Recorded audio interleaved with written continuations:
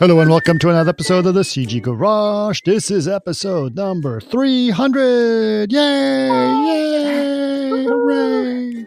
We can't have the big party that we had for the 100th episode because, big parties aren't allowed during the era of COVID. But that did not preclude us from having a fabulous, fabulous episode with someone that's very special.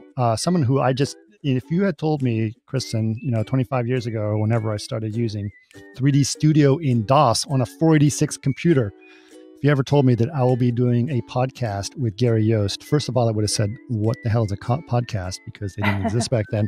But I would also just not believe it because he is really, really, really great. He is an amazing person. He's the guy who basically started 3D Studio and did incredible things, including its transition to Windows when he went and did Macs as well, and does some incredible things. I've been a fan of Gary Yost's work for a long time and his philosophy and all the products he's done. But it's not until this podcast that I became a fan of Gary Yost, the person, who was surprising in his excitement and everything. Wasn't he amazing? Yeah, I didn't expect all the stuff that he said he was going to say. He's just an amazing person. Yeah. Outside of even the CG world, just everything. It's really cool. Yeah. And he was really revealing a bunch of stuff to us, that was very interesting about, what it's been like to be him, going, and he had a lot of health issues when he was in his past and dealing with all those things. And it was really, really incredible to hear about that, as well as the fact that, he really wanted to be an artist when he started. He wanted to create cool looking stuff, and he made the program to do the stuff. And it wasn't until much later in his life that he got to be an artist and be creative in a lot of ways. So it's really great to see that out of Gary and hear all those stories. He was really also, what's really nice about him is that he basically just kept on talking and I just let him talk, and he said really great stories. I will note that even though we're doing a video podcast, we're using a new system now for doing video podcasts, which I think will look really good. I'm excited about that. Unfortunately, that system was not quite working with Gary when we did it, and we lost his video feed. So you won't, if we go to our YouTube, he won't be there. His video is not working, but you can still hear all of his stories, and it still sounds great. So sorry about that, Gary, but I'm sure it's fine. Almost everyone listens to these podcasts anyway, so it's fine. But okay, enough about this. The 300th episode is really great. It's been almost exactly 6 years that I started this. I can't believe it that it's been 6 years, and I hope for many more years to come. All right. So that being said, Kristen, what are some announcements that we have? All right. So you can find these out at chaosgroup.com/events. The first one we've talked about a lot. Few weeks left is the Illumination Challenge. The deadline is November 30th. And the next one is just something small. It's a webinar. It's on November 24th. Sorry, not small, but they will be talking about V-Ray 5 for 3ds Max, and it will be in Russian. So if you know how to speak Russian or listen to it, listen to it. It'll showcase the latest features and benefits of version 5. So, and all of these can be found. And all of these can be found online. So chaosgroup.com/events is where you found that information. In terms of products, our big announcements by the day that this podcast comes out, which is Monday the something. 9th, I think. So V-Ray 5 for SketchUp will be out. So make sure and check it out. Lots and lots of new features that are really cool. So there's going to be some very cool things to look it up. Look it up on our site, chaosgroup.com, and get all your information about V-Ray 5 for SketchUp, which is going to be pertinent to our current, to a lot of things that you guys may be doing. So I'd really like to hear your feedback and your ideas on V-Ray 5 for SketchUp. All right. Is that it? Is that all the announcements we have, Kristen? Yep, that's all. That's it? Okay. All right. That being said, please enjoy this incredible podcast, number 300, with Mr. Gary Yost. Welcome to another CG Garage, where the Chaos Group talks. You'll know it's over when the last bucket drops. We're gonna fire off rays in high dynamic range. We know that ambient occlusion is passé. Global illumination won't lead you astray. And while image-based lighting is really swell. You need to make sure everything has fun. Yeah. So as we were saying just before we started recording, is that basically I was really sort of learning. That's what 3D Studio was the first real big 3D package that I used quite a bit, and this was back in '93, I guess was when it was. So that was release 3, I think. Yeah. No, maybe it was still 90. It was release 2 in 93. I think 94 might have been release 3. It's hard to remember all the release schedules. Yeah. And I just... Yeah, so, well, good luck to you. I mean...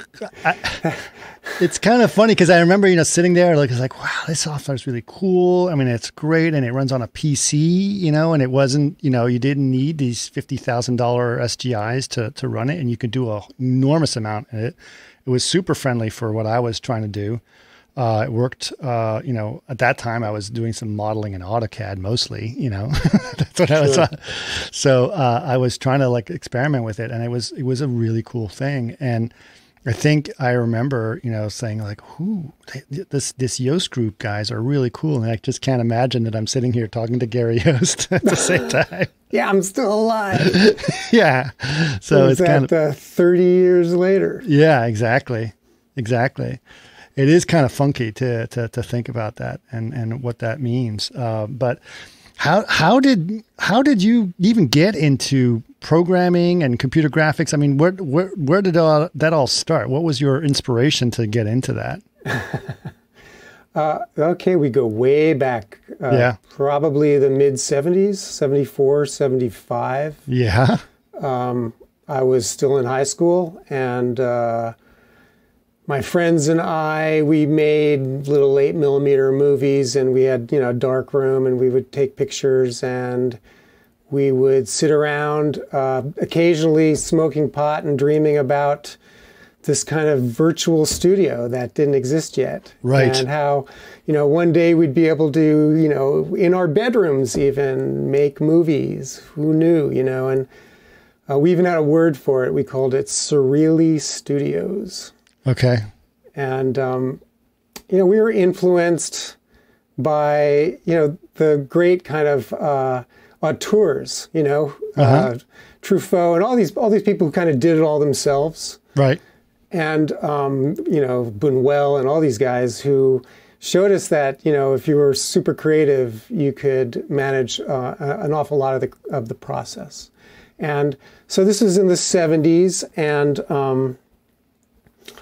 I also, at the time, I had some really serious health problems growing up. I was born with an autoimmune disorder. I was born without a spleen, and it led to just a cascade of autoimmune disorders throughout my early teens and throughout my teens. And I ended up not being able to go to school very much. I was in the hospital a lot during my mid-teens and late teens. And although I got accepted to Northwestern University and a couple other schools, I ended up getting a diploma after 2.5 years of high school, and not being able to go to college because I wasn't well enough. And I ended up just kind of working in the sound business, doing with a cousin actually, who got me a job with a sound company, and kind of working in the sound business. Wanted to work in lighting, wanted to do more theatrical work,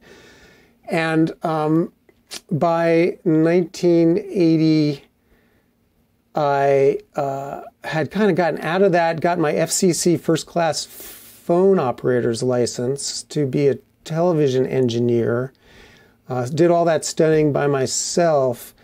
And around that time is when, the Apple II was coming out, and the Timex Sinclair was coming out. And so I had a Sinclair ZX88. That's exactly what I had. Yeah. Nice. Do you remember what year that was exactly? Was that 81? Yeah, it was about, I want to say 80 or 81. Could have, yeah, about that. Yeah. Mine might have been an 80. I don't know if it was an 88. And so I taught myself how to program in BASIC on it. Yeah, that's all I had. Remember that? Yeah. And I was moving little dots around on the screen. I think you had 40 pixels by 88 pixels or something like that. No, that many. Yeah. And so I just loved this act of moving something around on a virtual screen. Mm-hmm. And I wasn't able to do much work because I was still had a lot of physical issues at the time. Mm-hmm. And actually, by late 1981, early 1982, I developed colon cancer. Oh, dear. I was only 23 years old. Oof. And it was just the craziest thing. On the way, on the way to this process of all these surgeries I had in 1982, I had this crazy idea to write a letter to the CEO of Atari, asking if he would just make me some sort of ward of Atari. I had looked at like the Apple II and the Atari 800, which had just come out, and the Atari 800 had this, Antic chip, and it could do sprites. Right. And it was obviously much more tuned to graphics. Right. And I thought, wow, that's pretty cool. Better than the Apple II. And so it was the craziest thing. One day I wrote this 2-paragraph letter to Ray Kassar. Raymond Kassar was the CEO of Atari in 1982 when it was owned by Time Warner. Okay.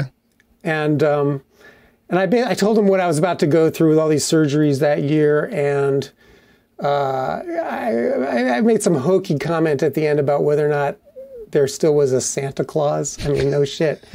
I actually pulled that out of the hat.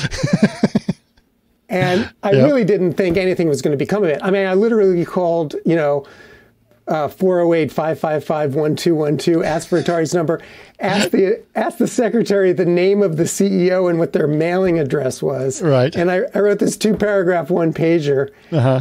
And that was like in March of 1982, and my surgery was in June. And it was like 6 weeks later. Nothing happened for 6 weeks. Okay. And so maybe May sometime, middle of May, just a few weeks before I was going to go in the hospital, I got this little, I still have it, gosh, it's over in this cabinet over there.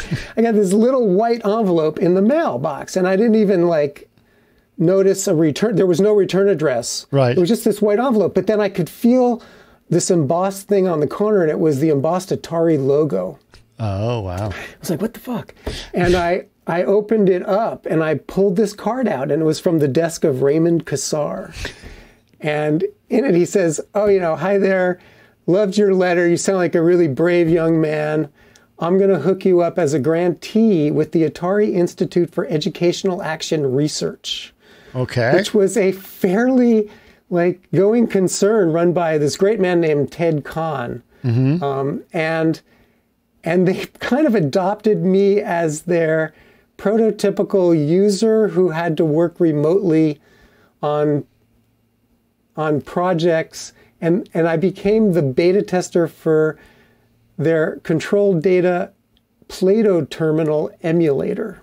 Okay. Which they were doing along with CDC, right? Okay. CDC made these really expensive touchscreen Plato terminals in 1982. And they had a network. I mean, the cyber Plato terminals were the prototype, that was the internet then. Right. And they had terminals in prisons, and you could get on and chat with prisoners. And it was amazing. You could chat with people all over the world, and it was this great bitmapped display that you had to you press a button on the joystick, and you could zoom in to see the full display and scroll around over the virtual display. Wow. And so I helped them work out the bugs in that, and it was a tough year, 1982, but I also, I learned more BASIC. I learned some Pascal, because there was a Pascal package for the 800, and I taught myself how to do that. I was not a great, I was never a great programmer because my mind is way too nonlinear. Okay. I would have been diagnosed with ADHD as a kid if there was that diagnosis then. Right. And so I taught myself how to do these things. I understood how it worked. I took some assembly language classes at University of California, Berkeley, like non-matriculating evening classes. Okay. Just to learn kind of a little bit how the architecture worked.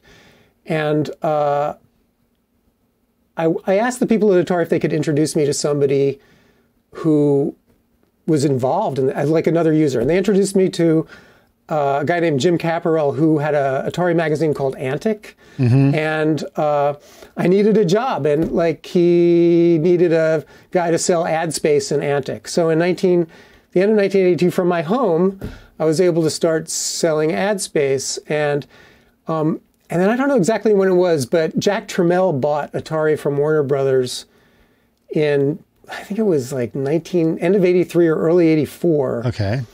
And the user-based Atari software catalog. So Atari had this thing called the Atari Program Exchange, where end users who wrote little programs could get them self-published through this very informal publishing arm of Atari. Okay. But when Tramiel bought the company, he just cut all that loose. And there were quite a few really good programs, including one called the Deep Blue Sea compiler.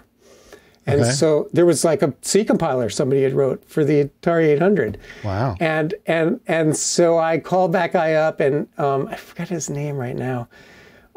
But he agreed to sign with us, and we started this little catalog inside of Antic magazine with the C compiler. Okay. And we then picked up another dozen programmers who had published cool pieces of software, and kind of had a pretty large catalog of these independent things. And when the Atari ST came out and the 68,000 enabled, more complex things, we wanted to branch out, and we saw that that Tom Hudson had written a 2D paint program for a company called Batteries Included in Toronto, and it was it was the best 2D paint program on the ST. Actually, it was like the only one at the time outside of Atari's Neo paint program, which was shipped with the computer. Right. And it was great. And so I called up Tom, and I although he worked for our arch rival Analog magazine, there were two Atari magazines at the time. One was the West Coast Antic with the West Coast hippies, and then there's the Boston-based Analog with all the button-down, hard-working types. And so I was like, hey Tom, I'd really like to work with you on a new graphics program, because that's where my true love is. I know that we could do some interesting things together. And then he said, this was probably in October or November of 1985 or something. Okay. And he said, well, let's get together at Comdex in December in Vegas. And so we met up, and he showed up with a little 3.5-inch floppy disk, and we put it in the demo unit, and he brought up this thing called solid states. And it was essentially had a whole bunch of lists. It was a vertex and a face list. And it could display a little rotating cube in a little viewport. Right. And he said, well, this is what I want to do next. I want to do 3D.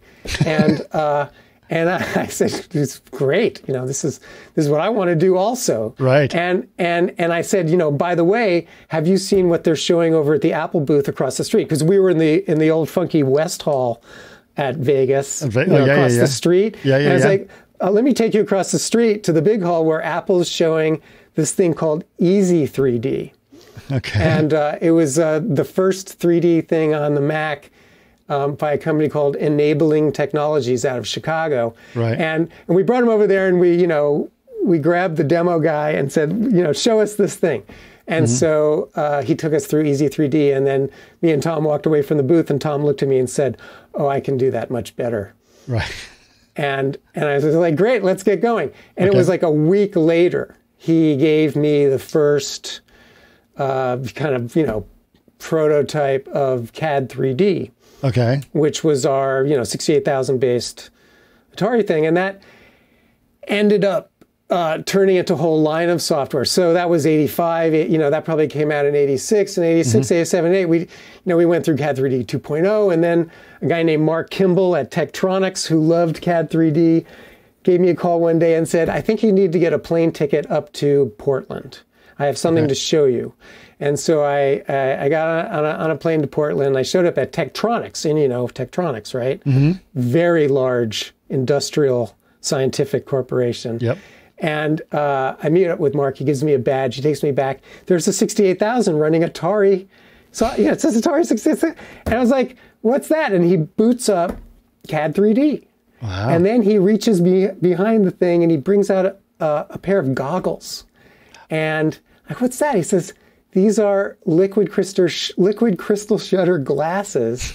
And I wrote, using the API that Tom put into CAD 3D, because we were the first people that had any sort of an API into our code. I wrote a program that takes the display list out of the ST and it synchronizes it with these goggles. And so you can now do things stereoscopically.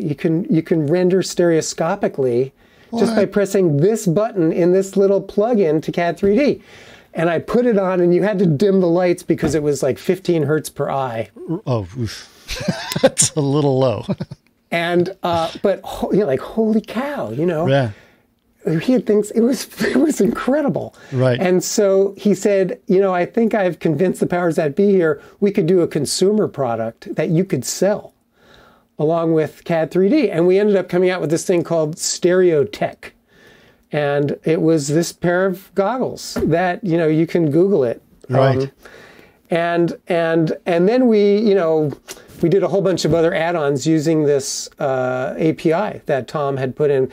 There was like an anti-aliasing thing, and then there was a whole scripting language and other little things that we added on. And we saw like, this is the power of an API in a 3D package. And then, we would go to Comdex again for each of those subsequent 2 years and show this stuff. And people from Autodesk would come by.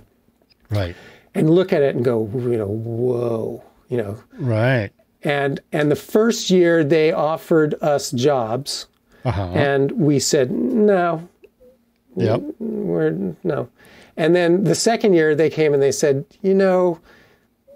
how would you like a publishing deal where, you can take a crack at doing something like the 3D, like that, like 3D content creation system, kind of like the AutoCAD of 3D. Okay. And we jumped at that, and so we got this contract with Autodesk to do the AutoCAD of 3D. Really had no idea what we were doing. Right. And, it was by looking at other software that was out there at the time, like Wavefront, that you were familiar with. And Vertigo, actually, was very inspiring. I'm sure you could see a lot of similarities between the Vertigo modeling tools and our Lofter. I loved the Lofter. It was so cool. I played with the Lofter for so long. I remember just sitting there for hours, like, okay, this shape here, and then this curves here. It was so much fun. It was amazing. Yeah, and that was really inspired by Vertigo. They did really great things. If I haven't thanked them until now, I would do that now. So, so we did that, and then really it started to snowball. But of course, the real story behind all this is the collaborations between all the really talented people. So of course, by now you've already picked up on the fact that this relationship I had with Tom had a lot of synergy associated with it. And, what we also used to call back in the Cerilli Studio days, high causality. Okay. And I really saw how useful the synergy was as a force multiplier. Right. And so we were looking for, someone to do all the keyframing and animation stuff. And there was a guy at Autodesk in the product management department, a guy named Walt Spivak, who still lives down the road from me here in Mill Valley. And I had been lamenting to him, that we didn't really have an engineer who could do the keyframer, and how I I really subscribe to the rock band theory of software development teams, in that all the members had to meld on a, to create a gestalt that was kind of this unified. I had been a musician when I was a kid, so I understood the feeling of flow that happens when you're playing music with other people. And I wanted to recapture that feeling of flow. Right. And one day Walt came up to me and said, my neighbor in Mill Valley and I were literally talking over the backyard fence the other day. And he told me that he was really unhappy with his current publisher, Electronic Arts. Okay. And I was like, well, who's your neighbor? He's like, well, Dan Silva. And okay. I happen to have known Dan Silva. I think at a SIGGRAPH in Atlanta, we walked from the hotel to the hall together a couple years prior to that. And he was such a great guy.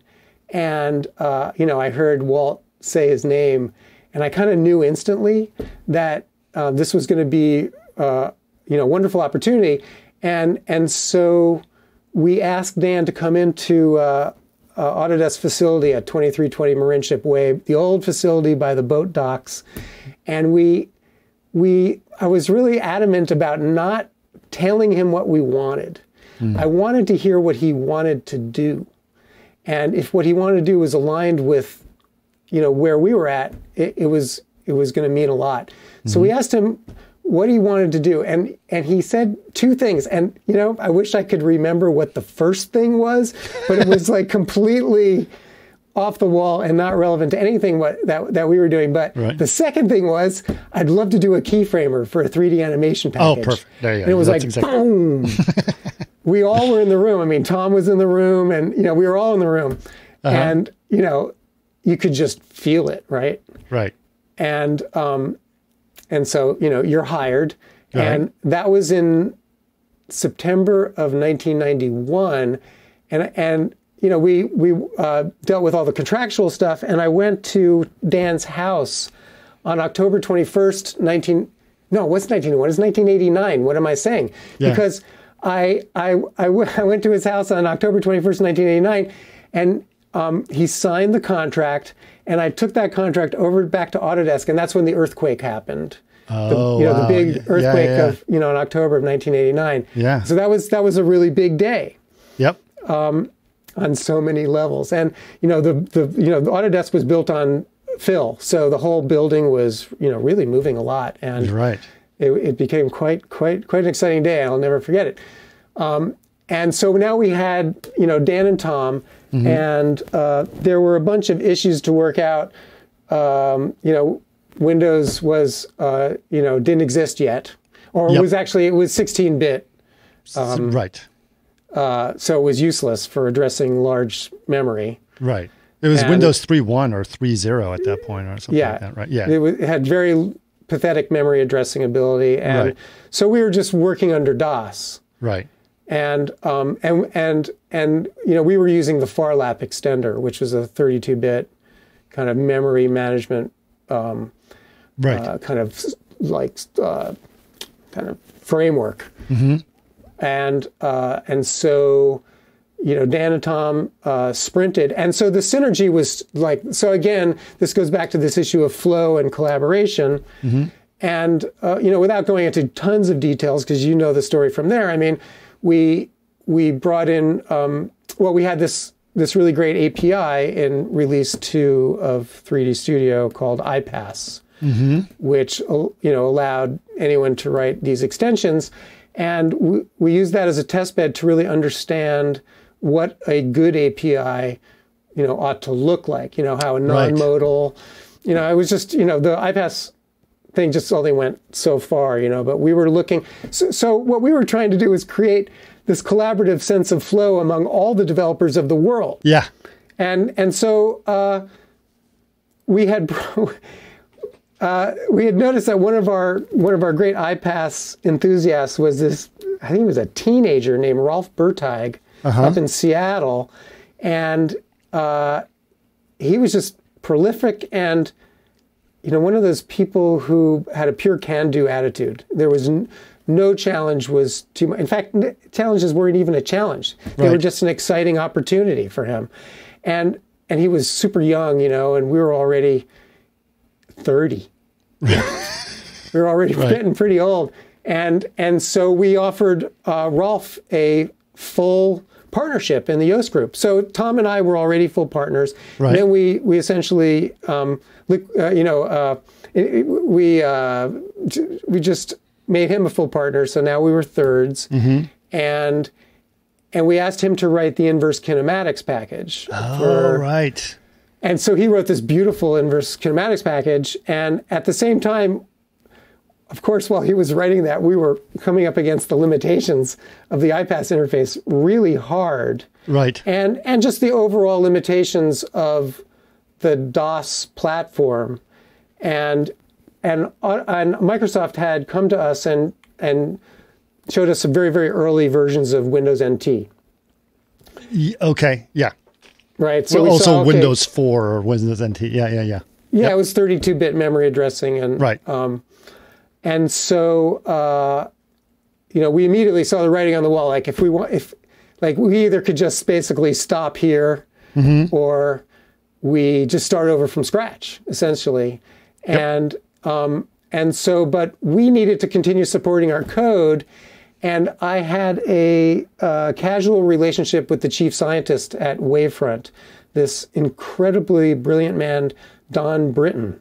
Okay. Dr. Don Britton. And so I called him up at Wavefront and said, "Hey man, we'll make you a full partner, with us. We'll go foursies. Okay. If you want to play with us and help us, rewrite." Because actually he had come to me at Autodesk to show him the kinds of experiments he was doing with Windows NT, like just a couple weeks prior. Like Microsoft went to Wavefront also and showed him that. Okay. And he had done some experiments, but Wavefront did not want to go to Windows, and he was disappointed. And so I call him up and said, "Hey, you're interested in Windows? Let's do this Windows thing."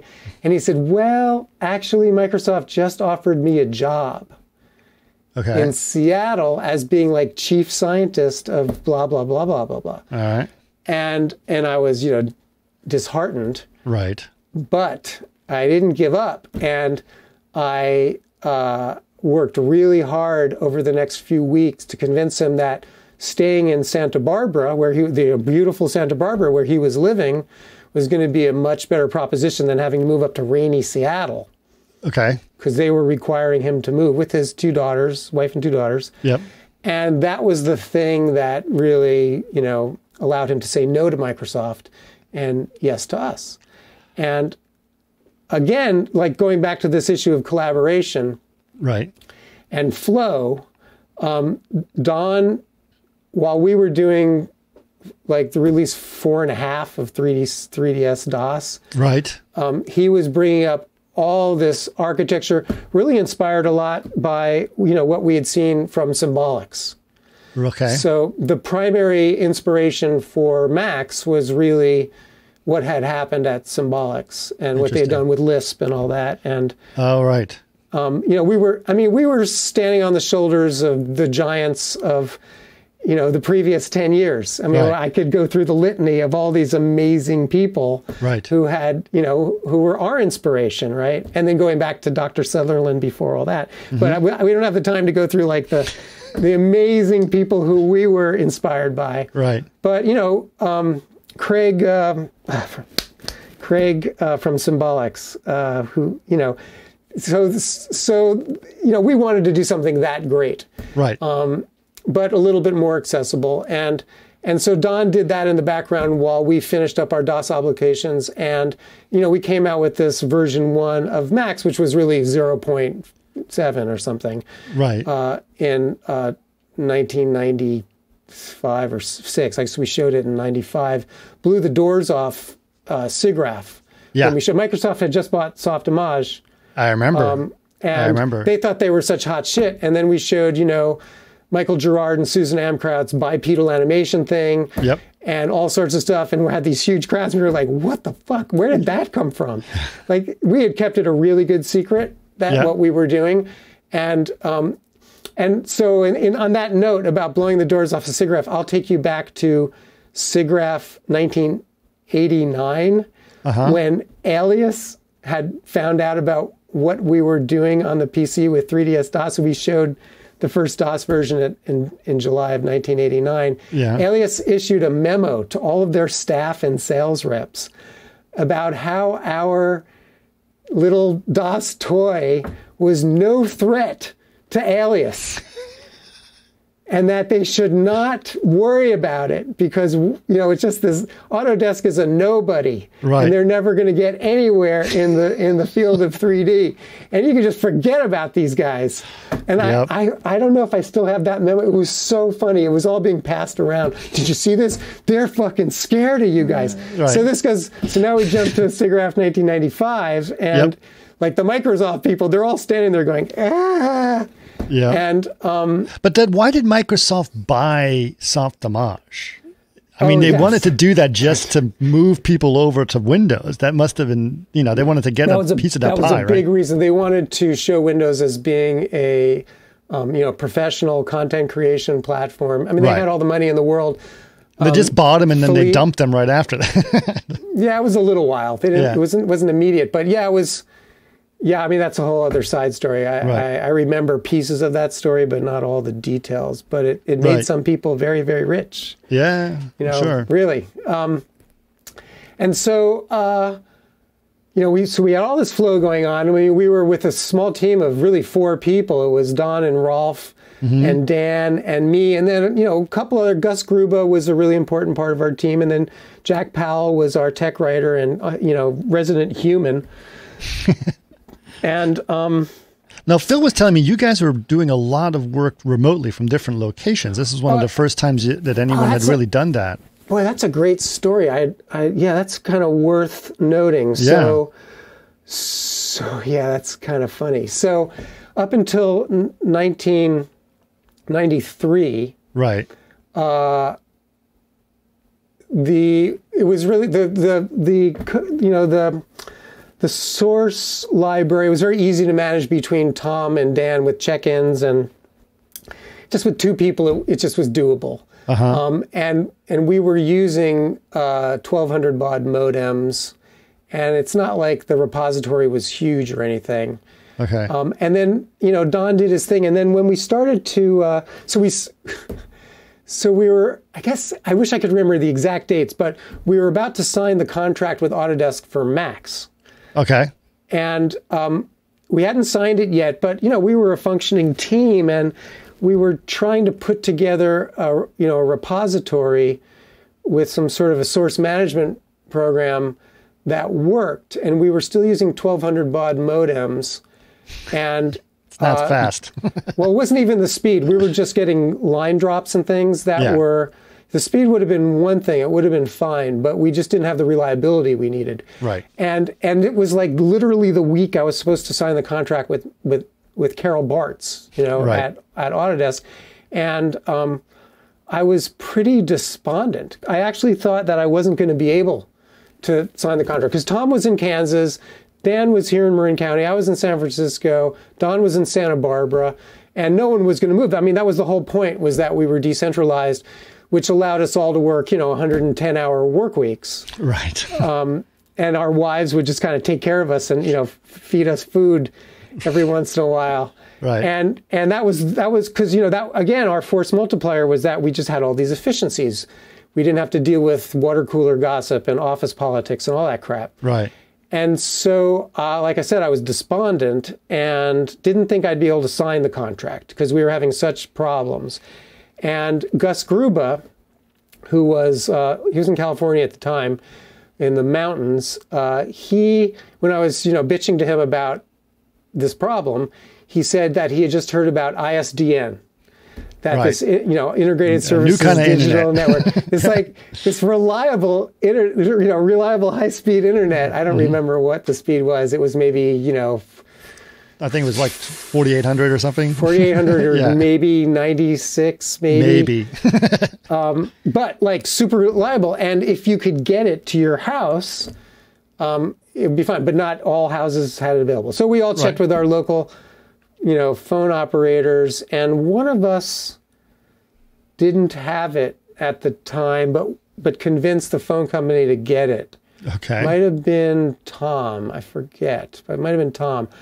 And after lots of negotiating with the phone company and pleading, we all got a commitment to get it, and then I was able to sign the contract with Autodesk.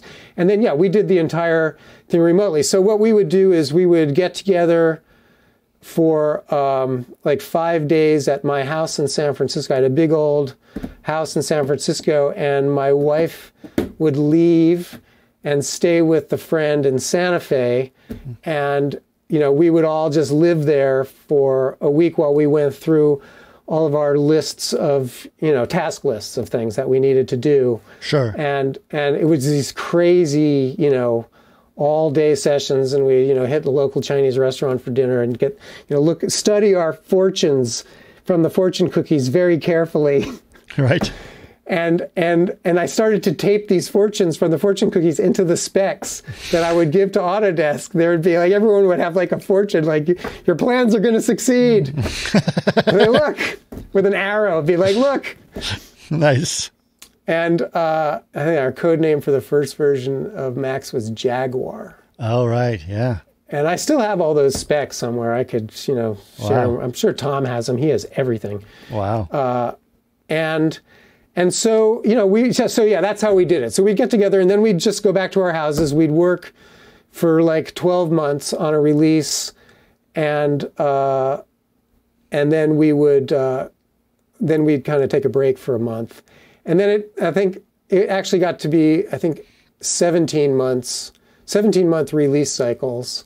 Okay. And, we did that for 2 releases, and there was a fair amount of burnout because, we were 5 people with Jack, and maybe 6 with Gus, and it was literally 110-hour weeks, and we had no days off. I was very tough on the guys, and we had these obligations, and we had this shot at it, and Tom got married before we shipped, I don't know, release 2 maybe. Okay. And he wanted to go on a honeymoon. I think he'd even made reservations, flight reservations and hotel reservations in Australia. And I had to be a real asshole and tell him that he had to cancel those and go after we shipped in April. And it was hard. It was hard on me to be that kind of a jerk. But we had these obligations, and so. We got through release 2, and then it became really obvious that this was going to be a hamster wheel that was going to go on interminably. Right. Little did I know, right? 2020, it's the 30th anniversary. Right. Interminably. It's the 30th anniversary. Yeah, it's true. Interminably. Yeah. And in addition, my health issues hadn't gone away.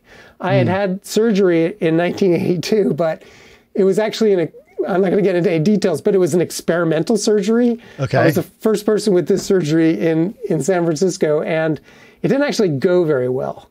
And I had been suffering with the side effects of this experimental surgery for 18 years. And I was in and out of the hospital throughout this whole experience. I mean, there were SIGGRAPHs where I'd be in the emergency room of the hospital before the show started. I don't, if anyone remembers the SIGGRAPH in Orlando in 1994, I think, where I didn't show up till like noon or 1 o'clock the first day of the show because I was in the emergency room. Wow. Getting blood transfusions. Wow.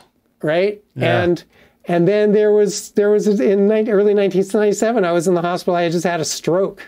Oh my gosh. And it was a small stroke, but I lost the use of my right arm and leg for a while. And it was just obvious that the schedule was killing me. Right. And I had to get out. And I had no leverage at all with Autodesk. Although we owned these patents and we owned all the intellectual property, they owned the right to market the program. Mm-hmm. Right? They owned the rights to do anything with it. So we couldn't go to someone else and say, hey, would you like to get into the 3D business with this thing? Right. We were over a barrel with them. And so, I mean, we had to hire a mergers and acquisition commercial bank to negotiate. There was this guy Eric Hare at Autodesk who was their chief operating officer at the time. It was like he was brutal. Yeah. And it was not. They did not want a win-win situation, and we did okay, but it wasn't like the sale of Softimage to right. Danielle did like 10 times better than any of us did. Right. But we did fine, and I'm not complaining. But it was a really tough year, and I ended up having like a couple little strokes that year and a couple heart attacks. It was a tough year. Yeah. And I just I had to get out. So a lot of people noticed a very abrupt departure from. It was like I was balls to the wall on this 3D studio thing for like 10 years, and then poof, right. I disappeared. And I never really talked about it much. In fact, I hid all of my health issues really, really well throughout that period. And I would overcompensate by every time I would show up at Autodesk or at a trade show. It was all like Hawaiian shirts and flip-flops, and right. I had a ponytail, and it was like the ponytailed Yost is on the scene, and I just made it look like it was all effortless right. on our part. And remember, we were 5 guys doing what Alias was doing with this huge team of I don't remember how many, but we're talking dozens, 50 people, I think, right. on that team. And 5 guys. And we were 5 guys, and we were eating their lunch, you right. know? And, yep. and you can imagine the kind of stress that caused. It was really bad. And we were all like happy to get out. I mean, Tom was ready to just stick with it. And of course, he's still he's the reason why it's really going as strong as it is, along with a couple other people there. But Tom being product manager now is the greatest thing that could possibly happen for Max. And so then I got out, and I'd also been frustrated for the last few years that I wasn't able to be creative. That whole Cerilli Studios thing that I had, fantasized about when I was a teenager never really came to pass. I was making tools that allowed other people right. to achieve that. I used to give these talks at SIGGRAPH, for lots of people would show up to our Autodesk user events. At, I don't know, 1,000 people, whatever, all of our users would show up. We'd have these big parties.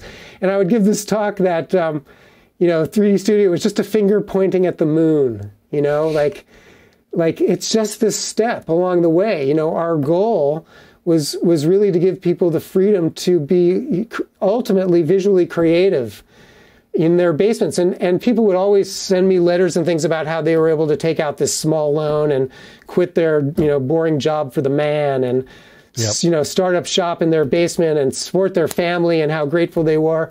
And I was jealous all about all these, like, I'm killing myself here, and all these guys are having all this great time being creative. I couldn't even get time to use my tools. Yeah. I'm making teapots. Yeah, developer art. And icosahedra, you know what I mean? Making shit like bouncing up. So, so I was really frustrated. In addition to all these health issues and things, I was just really frustrated. And it really wasn't just about synthetic imagery for me. I'd been a wannabe filmmaker when I was a kid, I once got Francois Truffaut to sign my 8mm camera. Oh my gosh. Are you serious? At Avery Fisher Hall at the premiere of The Story of Adele H. I was in high school, I was in film production class, and I had a camera that belonged to the school, and I brought a green Sharpie, and I waylaid him, I ambushed him on his way out of the box at Avery Fisher Hall, Lincoln Center. Right. And I held up my camera with the Sharpie. I was like, Maestro, please sign my camera. He's like, what the fuck? And he takes the thing and he signs the camera. And I had this camera signed by Francois Truffaut, he was really one of my biggest idols. Yeah. And so this was always like this dream. I wanted to be a filmmaker.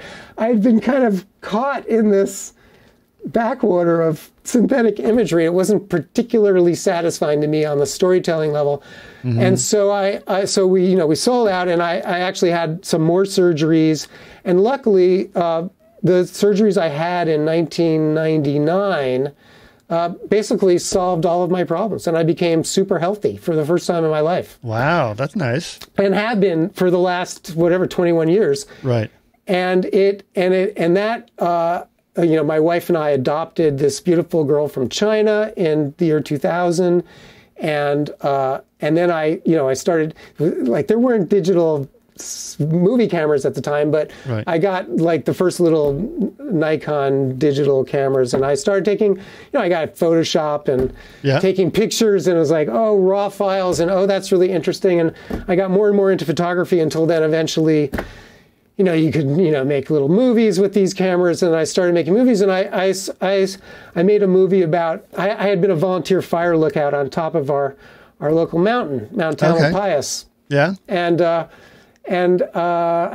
the 2009, 10, 11, I would take a lot of pictures.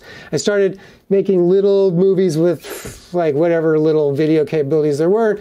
I made one in 2012 called Day in the Life of a Fire Lookout that won a Vimeo Staff Pick Award and went viral. And it was like, whoa, I could be a filmmaker. I am a filmmaker now. That's awesome. And it was great. It was like, oh, Cerulean Studios is coming. Right. And I then just started getting more and more into making films from 2012 to 2017, late 2017, early 2018. And then I started noticing all this, 360 video stuff starting to happen. All right. Yeah. And it was like, oh, this is interesting. Well, I remember it as QuickTime VR was around 90, like that time was happening. QuickTime VR, but there were no real tools to make stereoscopic. No. 360 video actually wasn't very interesting to me, but to do it, in stereo, right, that was interesting. Mm-hmm. And so 3 years ago, I didn't really want to build a GoPro rig. I had read about all these synchronization issues, and trying to get stereo out of those was not very good. Mm-hmm. And so there was this camera, there was this Insta360 camera. It was like a ball size of a grapefruit. Okay. And I bought one of those in late 2017. Okay. And did some tests, and it was, I don't know. I don't want to be disparaging to anybody. Let's just say it didn't live up. This isn't the one that you throw up in the air, is it? No. It was it was like a $3,000 camera. Oh, okay. And it just had 6 lenses, and the overlap, there just wasn't much overlap. I could not get really good parallax. Got it. I couldn't get a satisfying stereo image. Okay. Out of this camera. And I was really excited about, 3D, and I thought, wow, this integrates my 3D experience and my filmmaking, and like finally blah, blah, blah. And, but then I got very disappointed. It was like that ISDN experience. Like I was super hot to go, but then blah. And then a really, really good friend of mine and one of my partners, and actually one of the members on the board of this nonprofit that I'm about to get to tell you about, bring you up to speed. This guy named David Lawrence. He had been at ILM, and he's just one of my great friends now. And he told me about this guy in Shenzhen in China named Kinson Liu, who had a company called Zcam. And they had this $35,000 V1 Pro camera with, it was like 9 lenses, 8 around and 1 up. And it was known for really great stereo imaging. And there was like, no way I'm going to spend $35,000. Right. But David said that Kinson had a new camera under development, which was like the low-cost $10,000 version of that. And so I sent, this guy Kinson Liu an email like, I'm this filmmaker in San Francisco, and I heard you got this thing, and it's like, I don't know. So he says, well, I'm coming to San Francisco in 2 weeks, and I have something to show you. Okay. And so he comes out in 2 weeks and shows me and David. We go to lunch. He takes this thing out of his bag, which it's actually in the other room, but it's called, it's just like, looks like this coffee can, and it has 10 lenses. 10? Okay. It's like the size of a Maxwell House coffee can with these 10 small lenses around. And he goes, and then he takes out like a Gear VR headset from his bag, and he says, take a look at this. And he shows me some video produced with this prototype camera. And it's like 3 feet away from these people at this restaurant in Hong Kong eating this great meal. And it's like you could just go out and you could touch Wow. the food, and it was like the quality of the stereo was so good. And that's because there's like this insane amount of overlap between the lenses. Yeah. And I'm like, Kinson, I am your man. I am your prototypical indie filmmaker who wants to use a tool like this, to produce immersive cinema. Right. And he's like, great, I will give you this camera. And he handed it to me. And he said, I have another one. We have 2 prototypes. This is one, and there's another one. And you and me will have the only cameras for the next 6 months. And you can crank shit out and tell me, what's wrong with it. Okay. And the short story is there really wasn't a lot wrong with it. Okay. And I was producing incredible quality footage. And there was this guy, Roman Dudek, in Spain, who worked for a company called Mystica, who made a stitcher called Mystica VR, which I sent him some data. He made a calibration profile, and it gave me all the tools I needed to work with that stereo data. Okay. And then I got the first one of those cameras in June of 2018, and then I was thinking, like, what am I going to do with this? So now I can do this, and I've got my little, 3D 360 studio set up. Yeah. What is it good for? And I had done a whole bunch of tests. I'd done a lot of tests, and I thought, well, you know what? It can record this sense of presence. And I was talking to a friend of mine about this, who lived in Hawaii, who actually happened to be the physician for a spiritual teacher, Ram Dass. I don't know if you've heard of him, but he wrote a book called Be Here Now in the early 70s.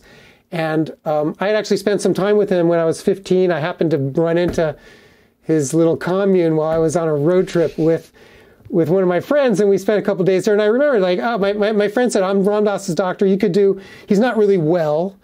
You could do an experience with him, and they call these like a darshan experience, where you're present in the presence of a teacher, and he's probably going to die soon, so let's get something recorded. And I went out to Maui with this camera, and I recorded him. I recorded another friend of mine relaying a powerful experience he had. I brought this footage home. I looked at it, and I was like, this is actually really powerful to have this direct connection. And I have a friend of mine who's an actor, Peter Coyote. Okay. And I asked him, he had helped me write the script for one of my films about Mount Tam, The Invisible Peak, and he narrated it. And I called him up. I was like, hey man, you're a Zen priest. Let's do one of these teachings. And so we did one with him, and I was like, this is really something to this. And I did another like half a dozen of those over the next few months. And then at some point, a brilliant engineer at Oculus named Eric Chang sent me an email and said that, hey, we like what you're doing with this stuff. We'd like you to do more, and we'd like to throw a little bit of money at you to kind of step it up to the next level. And I said, if you give me any money, I'm going to give it all to this friend of mine named Adam Lofton, who is this brilliant director. And I'll bring him in. I'll be the technologist. I don't really need the money that badly. I'm doing okay. Okay. Adam's got a young kid. Let's give all that money to Adam, and we'll direct 8 experiences that have much more intention behind them than just setting up the camera. And we did 8 of those things, and there's like 3 of them were just amazing, and the other ones were really good, and they really proved that we could do something. And over the course of that, I thought, well, this is something that I could do for a long time. And a friend of mine convinced me to set up a nonprofit, and we set up this nonprofit called the WisdomVR Project. www.wisdomvr.org, right? Yeah. That's my email address. That's your email, yeah. So we went to the trouble of, setting up this IRS 501c3, which is, they're not trivial, but wasn't the hardest thing in the world. And so we did these 9, and they're like, what are we going to do? And then a friend of mine here, after the pandemic started and the shutdown was happening, and I thought, we're going nowhere now. And but she told me about this incredible emergency room doctor who had just gotten sick with COVID-19 and almost died, and he might make a great subject for a WisdomVR project. Interesting. And he lived in Santa Fe. He operated 5 emergency departments, 4 in California and 1 in Los Alamos. And so on his next trip out here, we sat down on my patio, and the guy had a lot of charisma, and it was obvious that there was a really good story into the pandemic through his eyes. Really unique. I mean, he had 4 pulmonary embolisms and had massive inflammation and came very, very close to dying.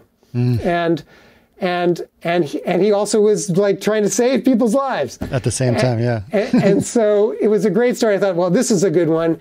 And we had CT data for him, and I found a company that could do 3D visualization of the CT data. So I made a proposal to Oculus again. It was like, hey, we could do this. This is kind of interesting. They're like, oh yeah, that is kind of interesting. And we kind of got started on telling the story. And we saw that the story definitely had this human perspective, and it had kind of a big macro perspective about how the global situation it was really exacerbating the pandemic, climate change and, economic disparities and racial strife, all that. So we were kind of telling the story within that context, but then we didn't have this kind of microscopic cellular level. And it was like 3D studio, This is what 3D animation is for. It was like the whole You finally got to use your software. Like, Cerulean Studios is coming, right? So it's like, we used to talk about how, the reason for 3D animation is like, if it's too small, if it's too large, if it goes too fast, if it goes too slow, those are the greatest, opportunities for 3D animation. Yeah. And so my first thought was like, who do I know who's a great scientific animator? And coincidentally, one of our beta testers, way back with Max, who I had been in touch with, a really sweet guy named Andy Murdoch, who had a little independent studio called Lands of Robots, or lots of robots. Lots of robots. Yeah, of course, I remember that guy. Yes, because I was a beta tester too, and I was on a lot of the panels, so I remember him very. Well, and if you'd ever seen him, he's like a 6'4" Viking with red hair, and just the sweetest guy. And I'd been a Facebook friend with him, and coincidentally, he and his family moved from San Francisco to Mill Valley, like down the street. Oh my gosh! Wow! And in January, I invited him over to put a set of goggles on him. Yep. And show him what I was doing with the WisdomVR project, and I was so excited about my new thing. And so that was in January, and we didn't, soon after that, the shutdown happened, and I hadn't really talked to him. And then in July, after we kind of got rolling on this, I remembered he had told me that he was bored. Oh. He was raising his 2 daughters. He wasn't doing a lot of creative work. And I remembered that he had worked with National Geographic over like a decade, more than a decade. His work had been nominated for multiple Emmy Awards. Okay. For scientific visualization, like including cellular shit. Right. And I was like, holy shit, this was under my nose the entire time. Wow. So I was like, hey Andy, you want to play?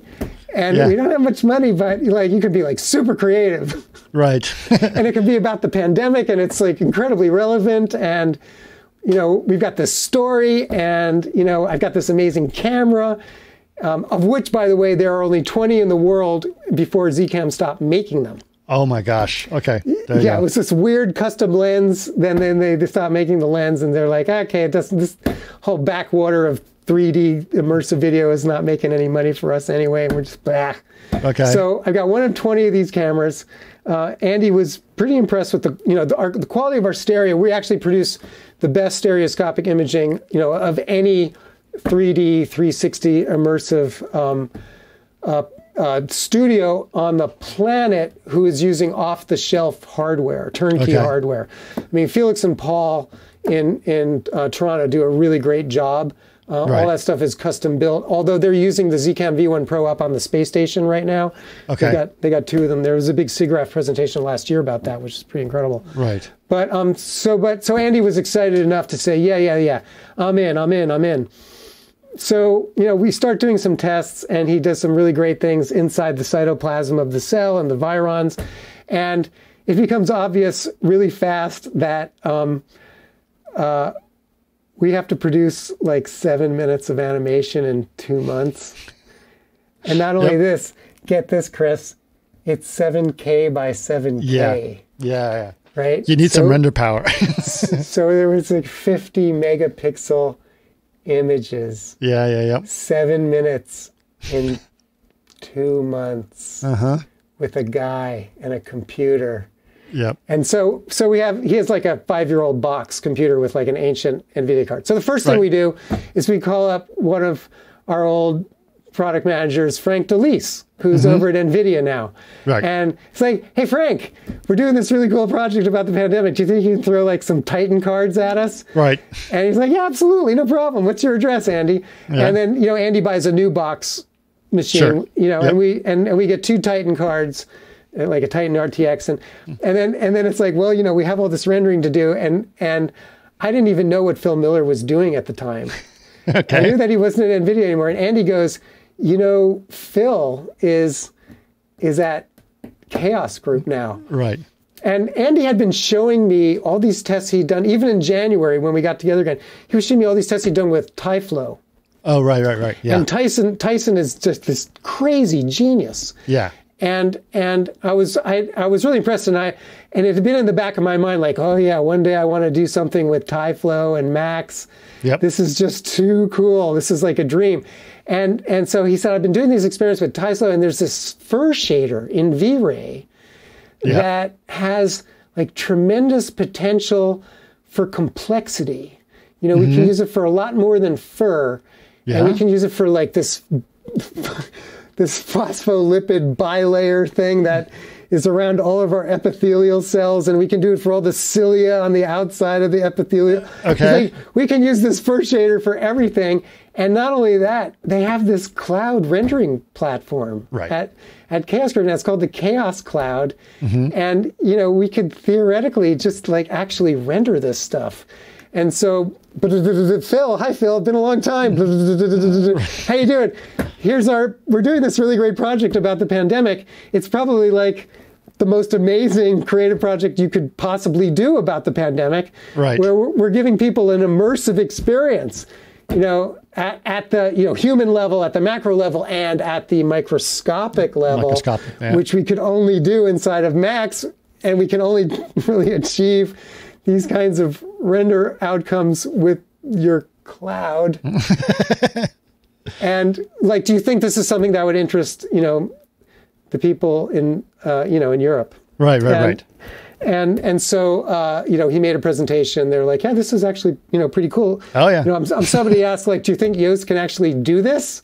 Yeah.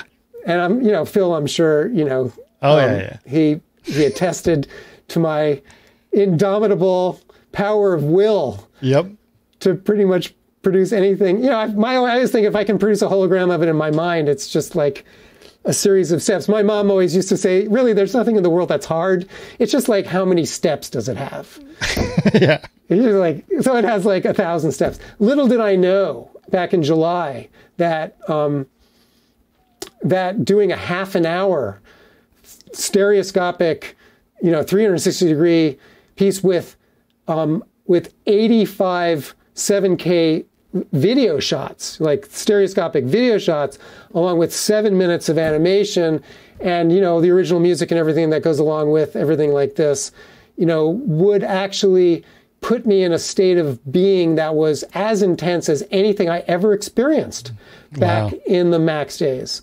Yeah. Like, I didn't think I was going to be doing 18-hour days back to back for weeks and weeks at a time ever again. Right. And I'm 61 now, man. I'm not really built for it. I mean, I usually like hike around and stuff, and I work 4 or 5 hours in front of the computer a day, and I like to cook and hang out with my family and watch movies, and I like to have a life. Right. We used to the old days, it was all like, oh, we're on the deferred life plan, and we're gonna one day have a life. And I actually had a life for like 20 years, and then this project came along. It's like, what? it just blew up into that exact same state. Of course, this is going to end on November 12th, which is when our deadline is, which is like 25 days away. Right. And as long as Phil keeps funneling credits into Andy's account, we will actually make it. I think you'll make it. I think we're gonna get pretty close. I mean, it's intense. I mean, I'm excited because it's right around the time that this podcast is going to come out. It's 30 years of 3D Studio. Yeah, right. And it's my 300th episode of this podcast. Oh, no way. Yep. Perfect. So it's all coming together. No, and I think it's going to, So you totally get it. A lot of people who haven't seen me or my work over the last 30 years can't really appreciate what this moment is all about. And I can even talk to my old buddies on the phone, about Cerulean Studios, like, haha, finally did it. Right. 2020 might have been a fucking shit year, but finally did it. Yep. And so, back you in the 70s thinking about what you were going to do in that studio, Right. And we were thinking of 2020 and what we were going to do in the pandemic. And so, it's been really hard, last week, physically, it was particularly hard. Like my whole right side was in pain, but I've done, I managed to fit in some early morning hikes. I've been hiking down to the back of Muir Woods at 6:30 in the morning, doing these 7-mile hikes 3 times a week, and just doing a lot of like qigong and stuff, and getting my qi going and meditating more, and I feel good. I feel good. Good. And my partner Adam, due to family issues, he had to actually move to the jungles of Hawaii this Sunday because I guess his family needed him there. Right. And he has we had to I've got these very powerful machines here in my studio. It's like a $20,000 Mac Pro, and I'm talking to you on a super beefed up iMac Pro, and there's a PC down over there, and he's using my machines from his laptop remotely from the jungle, but he's got little solar panels on his roof with these little batteries, and like we have to allocate what time he's going to be online with me, and so we're doing all the final posts. We've been doing all this conforming and Premiere and stuff, and he's a perfectionist, and like I said, I'm ADHD and I'm very nonlinear, and I haven't done all this very detailed work. I used to be good at it back in the Max days. I had my techniques. It's been a long time since I had to be super kind of obsessive compulsive about details, and I'm constantly, I wouldn't say pissing Adam off, but I'm constantly disappointing Adam with my lack of perfect adherence to standards, because you can imagine with every one of these video shots, they all has to go through rig removal and zenith cleanup and shadow removal, and then compositing in a lot of cases, and then sharpening, and so and then everything has to go into these bins where we can do these conforming processes really easily. And I've got these big spreadsheets and everything, but it's really hard to keep it all straight when you've got almost 100 of these gigantic shots, 7K by 7K, ProRes shots that are living in 6 different places. Wow. So I've managed to stay ahead of Adam's wrath. Okay. But he's been really patient with me, and we're doing a good job, and we're going to make it. I mean, the music's going to be great. Everything's going to be great. Awesome. Yeah.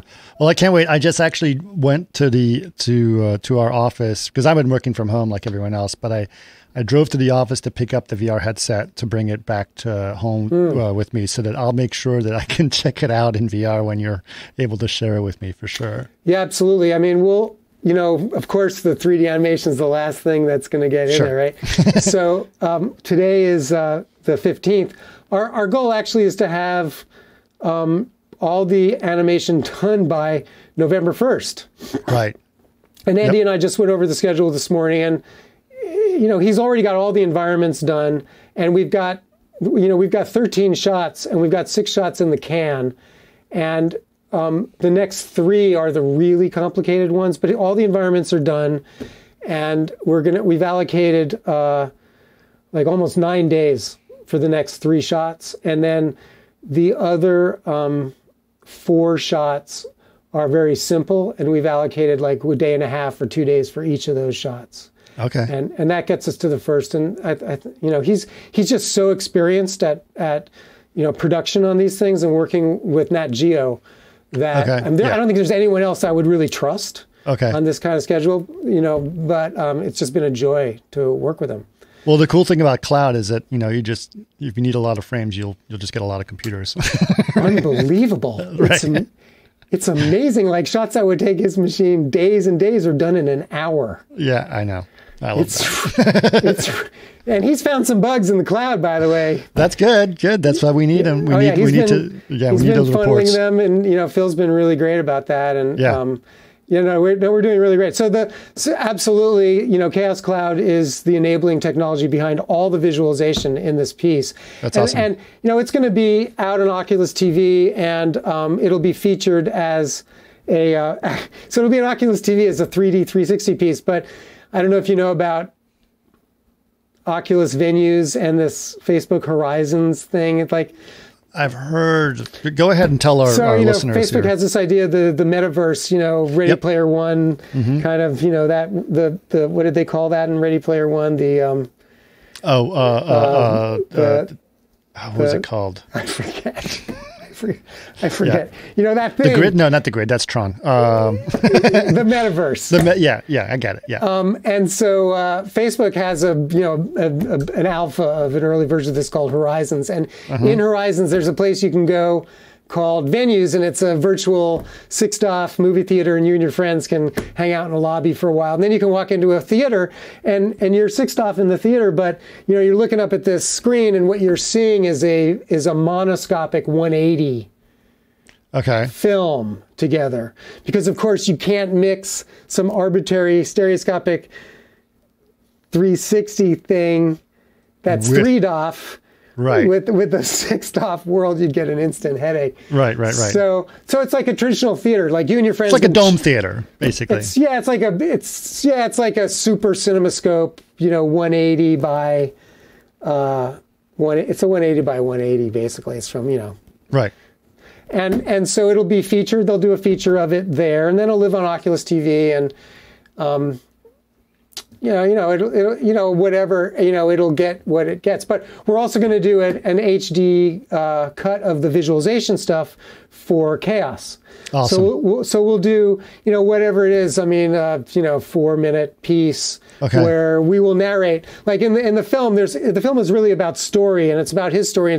And we don't go into talking about the details of what's happening in the cytoplasm when, the viron gets invaginated through endocytosis and releases its RNA, which, is transcribed by the ribosomes into these new proteins that migrate through, exocytosis back into the nasal pharynx and all this stuff. We don't get into boring people that we just show it to them, right? Okay. But we will do a boring HD cut from the 360 video for Chaos. Okay. So you guys can use that, like, this is pretty cool, right? Yeah. And then of course you can point to all your customers who have headsets to look at this piece. For on sure. Oculus, For sure. So that's the story. So you asked like how this all started. Yeah. And I pretty much think you took me through the whole story, the last 40 years. to this very moment. Right yeah, now. That's pretty awesome. I'm very excited. I'm very excited about this. And I'm very excited about the fact that we got to, talk to you. I just, when Phil was telling me about this, because Phil, I sort of run the labs thing. And so Phil and I and Lon and Vlado, we all get on our call on Thursdays. And he's like, well, Gary called me about this crazy VR thing he wants to do. He wants to use cloud. He wants to use Tyflow. He's in love with V-Ray. I was like, well, that's great. And it goes, not only should you do that, but we should have him on the podcast. It was a perfect idea. So I was very excited. I totally think that this is a great opportunity for us to do things and to try new things as well. It's been really, really cool to do that for sure. Yeah. And how many of your customers have been doing, stereoscopic high-res 360 video? A lot, actually. Really? Not video as much. Probably not as much as what you're doing, but there's a lot of architecture people that are doing a lot of 360. Right. That's where it is. Yeah, because it just makes sense in architecture, right? Yeah. So, but you know what? I think Phil told me this. So yeah, Phil told me this recently. It makes a lot of sense to do with architecture, but the thing that architects hate about showing their clients visualizations in the headset is that they can't see their facial expressions. Yes, when they put the headset on. When they put the headset on. Yep. So they can't read them. Yep. And Phil says it's kind of a deal breaker for a lot of architects because they depend on that visual connection with their customers so much. Yeah. Yeah. It's interesting, huh? Yeah, it's weird. There's a lot of, but the whole point of VR is to take you to a place that you haven't been before or doesn't exist. Exactly. Or that you can't visualize. And so architecture is just like the perfect world for that. But you're right. Yeah. Yeah. I agree. I think the architects have to give up that, archaic notion of reading the face of the client and just know that, they can get the information they need from the client and that the client is getting the highest quality presentation of their data that they could possibly get. Yeah. For sure. For sure. Yeah. Well, cool. I don't want to take too much more of your time because I think we've gotten a huge amount of story. Went soup to nuts on here. Soup to nuts. So, but I really appreciate it. I was going to warn you that basically your video has been going in and out. So I'll probably just have a still of you for the video if that's okay. But I got all the audio. So we're all set on the audio. Well, the podcast itself is an audio podcast. It's an audio only, but sometimes we put a video up for people who want to watch videos. But mostly, I mean, like 99% of people. I don't care if anyone watches it. Of course, like really. Yeah, it's cool. Listen, this has been amazing. Like I said, if someone had told me that I'm going to be having a podcast at some point, and then in my 300th episode, I'm going to be interviewing Gary Yost, I would say like. No, that's not going to happen. But it did, and so here I am. So you're say, it's not going to happen because he's probably dead. No, you're not dead, but you're definitely very alive. You're alive with amazing ideas. I'm so glad you were able to think about, that thing back in the 70s, and here you are actually making things and finally using 3D Studio for your own good and for your own creation. So that's wonderful. Well, thank you for being a part of it, man. Yeah. Chaos Labs, and who would have known that V-Ray was going to become such an integral part of me achieving my dream? I know. That's wonderful. I'm really glad we're able to make that happen for you. So that's been really great. So thanks so much. I appreciate it. Thanks for inviting me, Chris. You take care.